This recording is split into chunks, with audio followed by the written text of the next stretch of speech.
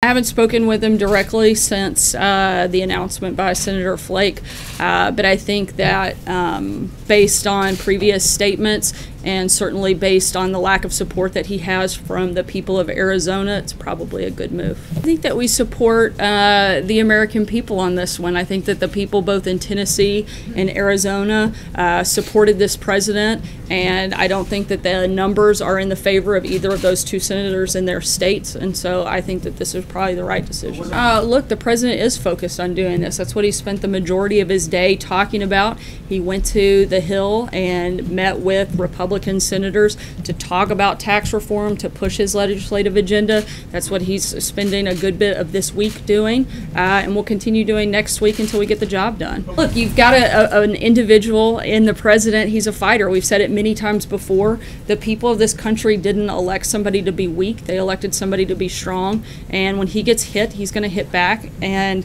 I think Senator Corker knows that, and he's maybe trying to get a headline or two on his way out the door. I wouldn't say necessarily he's remaking it because you have a couple of individuals that are no longer running for office. Look, he's got a great relationship with a number of Republican senators. He's going to continue working with them and make sure that we get things done for the American people. He wants people to be in the Senate that are committed to actually moving the ball down the field, and I don't think these two individuals necessarily have been as focused on that. The president wants to get things done, and that's what we're going to work through the fall.